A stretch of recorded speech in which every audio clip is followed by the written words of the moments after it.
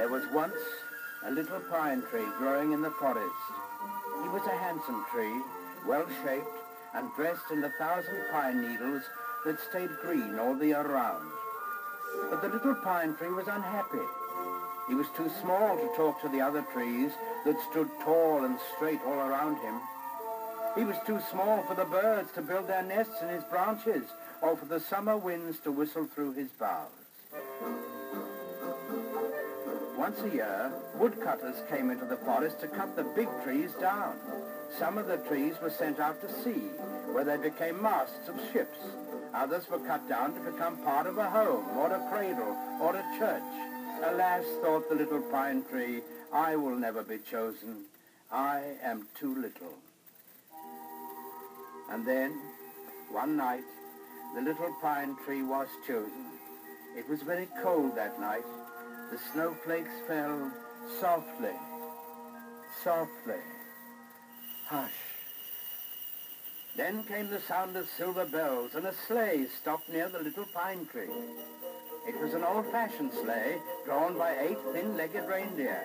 A stout old gentleman with an enormous white beard stepped out of the sleigh and pulled a small silver axe from his bright red trousers. He walked over to the little pine tree.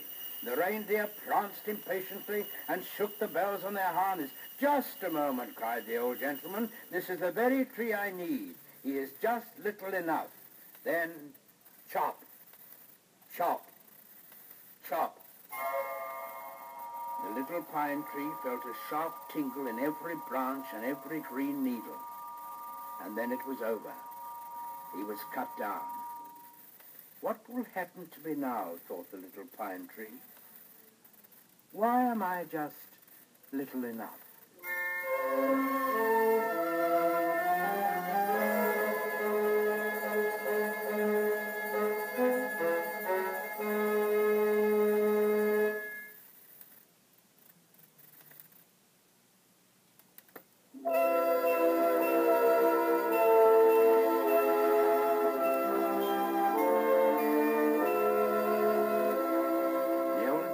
Carefully placed the pine tree in the sleigh. Ho Dunder, ho Blitzen, ho Prancer, ho Nixon, and they were off. High, high above the tallest treetops they flew, up, up through the fleecy snow clouds to the star-paved road that's called the Milky Way.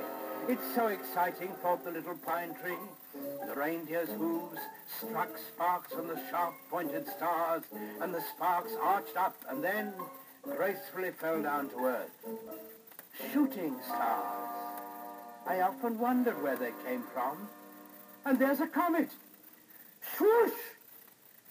Swoosh! Now they began to descend. There were lights down below. Then tall chimneys and houses and streets. The city! Ah, this is the city. Now I'll find out what I'm just little enough for. The old gentleman quickly took the little fir tree down a chimney into a small room. Then he began to dress him, first with loops of sparkly tinsel and white fluffy stuff that looked like snowballs, and then with gold and green and silver and red shiny bells.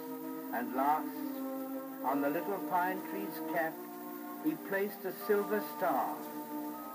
Then, packages.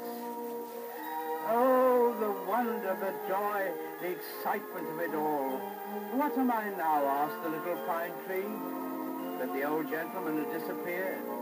All at once the doors were opened, and in came 2 little children, followed by their mother and their father. One child said, "Look, how beautiful. I'm sure Santa Claus brought it." The other child cried, "It's the prettiest Christmas tree in the whole wide world." Ah, thought the little pine tree, this was well worth waiting for. Now I am the best kind of tree in the world, a Christmas tree.